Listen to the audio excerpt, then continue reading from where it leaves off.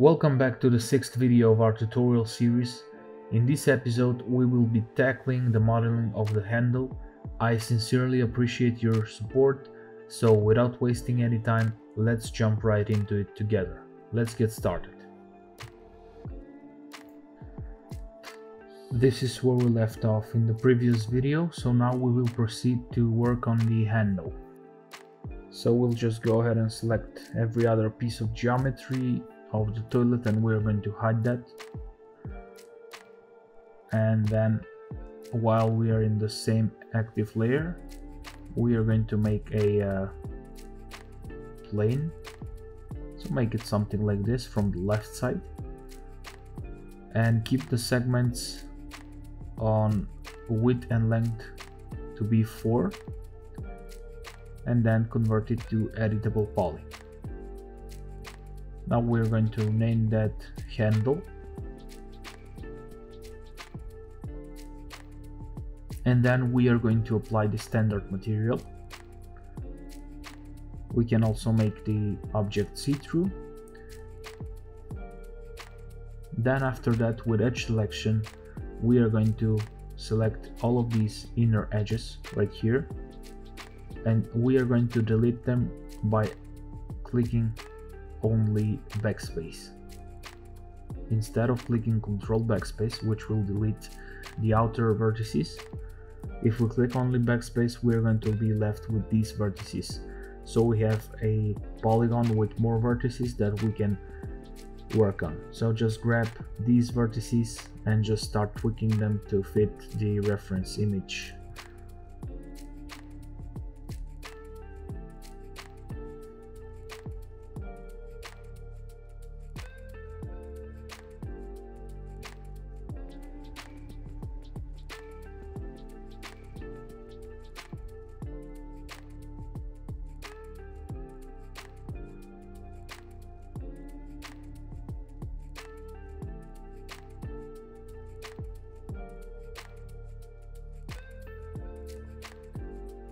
Now we need to keep in mind that later we will connect these vertices, so let's just suppose that we're going to connect this one to the one on the bottom right here.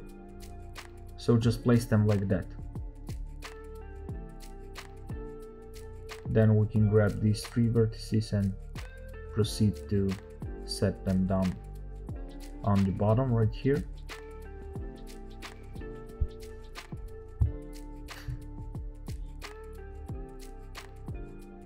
Then set these 3 vertices right here.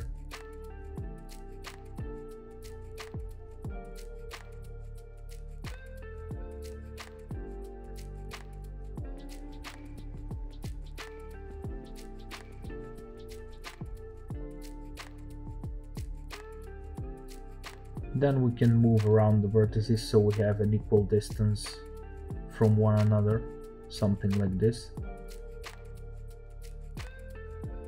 Move this one up a bit,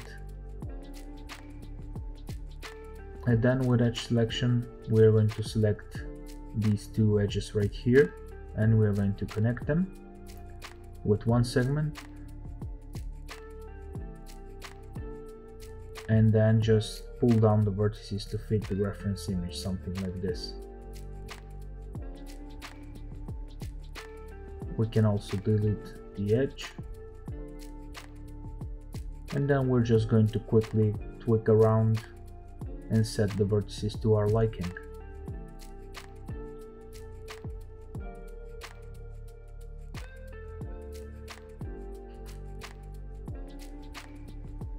So let's start from these 2 vertices right here and let's go ahead and connect them. Let's just tweak it down a bit like this. And if we have a quadgon right here, we also going to have a quadgon right here, so we will have to add a vertex right here somewhere. So just make it like this, and then with the cut tool selected, we are going to cut right here. Just take this vertex and set it right here. Then you can just delete the edge with only backspace, and then proceed to connect these 2 vertices, so we also have a quadgon right here. After that we are going to proceed with connecting. So just connect these two, then these two vertices, then these two vertices.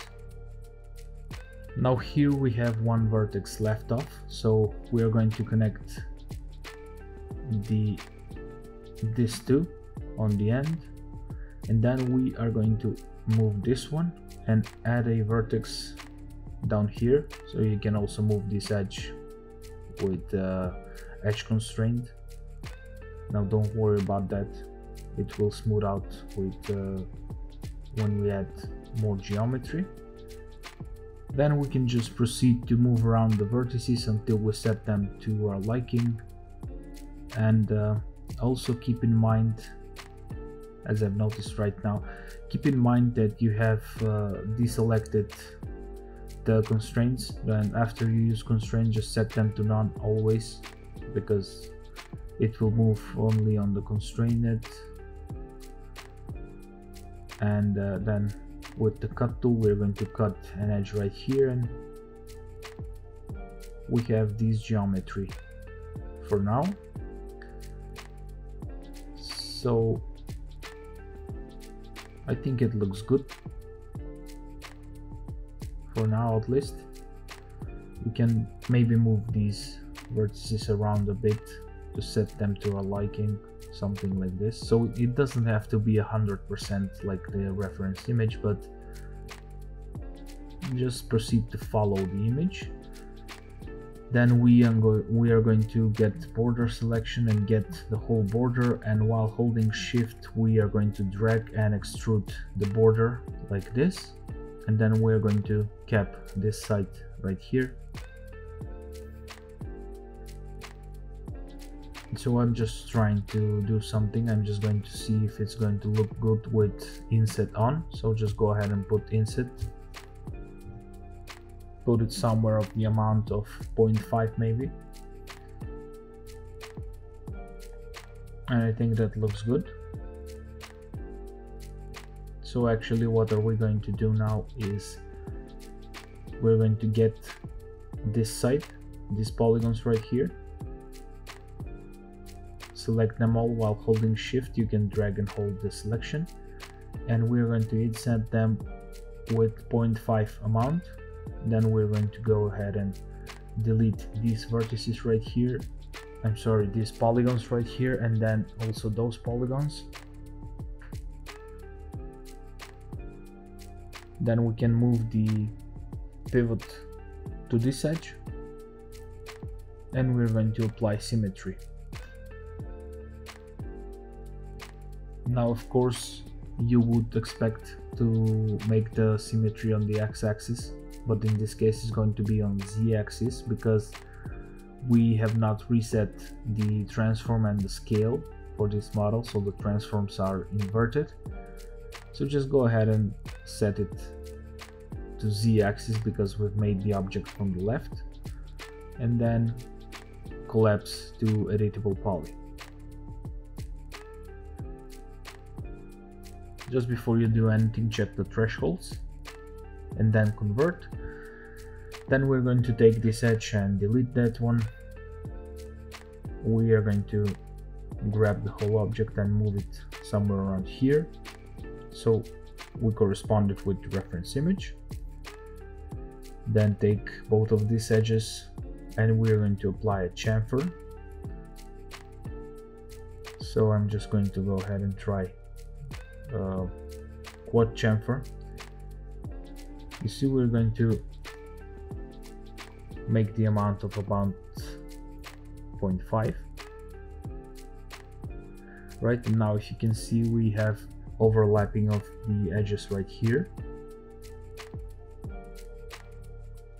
We can go ahead and try the standard chamfering method.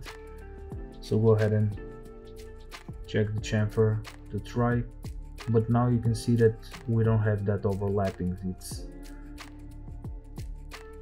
It gives us some strange artifacts right here, but with quad chamfer we have overlapping, and we're still going to have to fix that thing, and we'll fix it just in a minute. So we're just going to get these polygons and scale them in So just for example, so you can see that we have overlapping geometry, and to fix that we are going to go from the side, and then we're going to isolate the object, take edge selection and take these edges right here. Now we have the edge in the center selected also, so we're just going to deselect these edges, the outer edges. And now as you can see right here, we have two edges selected, so on this side and the other side, right? And when we are going to ring those edges, we have the whole ring of edges, and then we are going to collapse them, and so we fix the problem.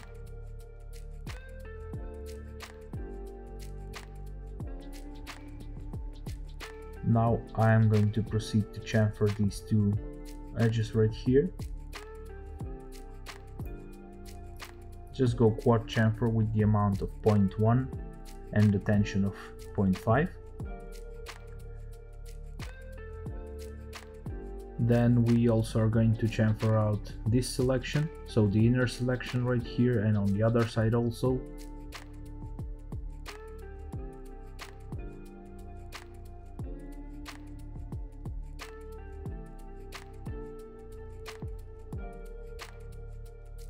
Just about the same amount and the same tension as we did the other two chamfers. And then we are going to need to do something because we don't have a break for the chamfer on the inner side. So let's just quickly convert it to editable poly and look around. We can take these polygons right here and we can also inset them again, so with a small amount of something like 0.1 maybe, I think. So just let's experiment a bit, something like 0.1. So go ahead and type 0.1 and then click OK. And then here we have vertices that have gone out of our way. So in order to fix this, we are going to have to select these vertices, and then we are going to click on collapse to collapse them into one vertex. So just go ahead and select them and click on collapse. Now I will try how it would look if we collapse this edge right here and then delete this one, but I don't think I really like that, so I think I'm going to go back, so Ctrl Z a couple of times, and we are going to leave it out as it is. Now for the inner side, because it's not going to be visible, we are not going to add any inset, and we can leave it like that. So then we can go ahead and take these middle edges and ring them, and then go ahead and connect them with two segments and pull out the pinch to something like 77, so we have edges that act as a break to the outer chamfers. And I think that we are pretty much done for now. So what we're going to do now is just tweak it, maybe use some lattice to move it around, or FFD as it is called in Max. So go ahead and put an FFD 2x2x2 modifier, select the control points, select the front points and just move it like here, so the handle is not straight anymore. Then we are also going to add another FFD with 3.3.3 and select the control points again, select the middle ones and just move them up a tiny bit so we have a tiny arc on the handle, something like this, and then collapse to editable poly. Then we can also pull it out a bit, something like this, maybe rotate it a bit without angle snap, of course.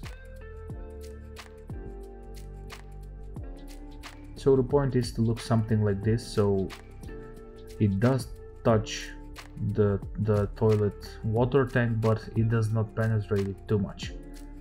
So then go ahead and try it out with Turbo Smooth, see how it looks. Just check if you have any gaps.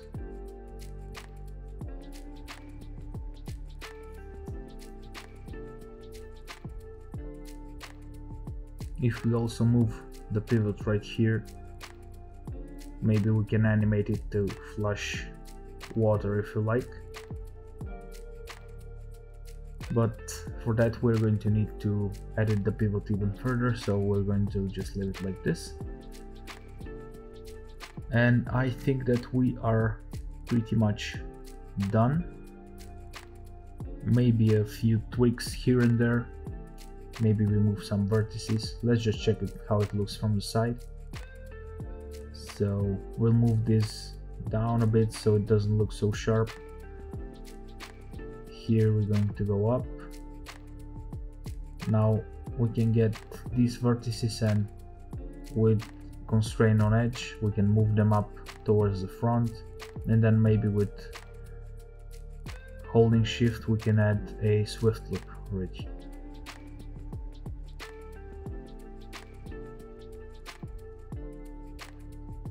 Then we can go ahead and put edit normals modifier, Control A to select all normals, click on unify, and then go ahead and collapse the object to editable poly.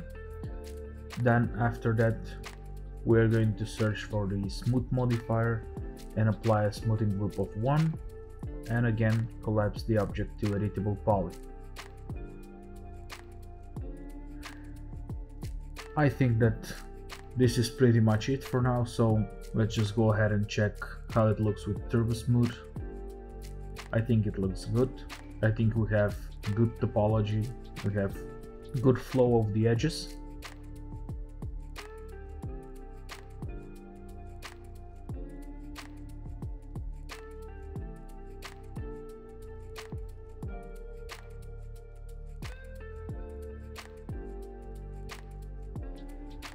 Now we can go ahead and check how it looks with all the other elements.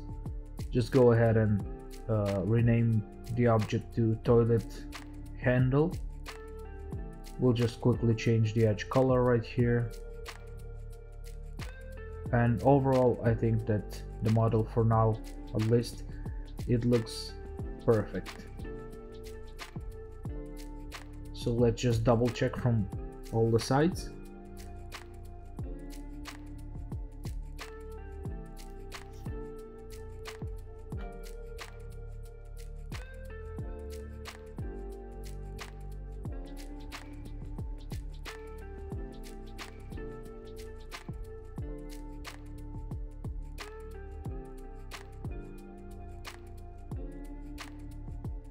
So just a quick warning, when you apply Turbo Smooth to all objects, be careful to not collapse the modifier, because sometimes 3ds Max might get some things mixed with the undo command and it might not take you back, so you would have to go and remodel the thing, or maybe just use the retopology, or if you have the turbo reverse script, but I would suggest you to be vigilant about it. So many of the toilets have a handle up here or maybe somewhere here. It just feels to me that this handle looks strange, but that's how it was on the references, so we can just tiny bit move it inside, maybe something like this, so it just penetrates like a little bit inside. And then I think that this is going to be it, so make sure to delete the Turbo Smooth modifier and then check every object. So we are good to go, and we now have a low poly model of the toilet. Then you can go ahead and set the pivot to the center of every object. You can go and reset the transforms and the scale, and then go ahead in Utilities tab and reset the X form, and then collapse the object to editable poly. You can also go ahead and apply and edit normals modifier. So Ctrl A to select all the normals and then click on unify, and that's pretty much it.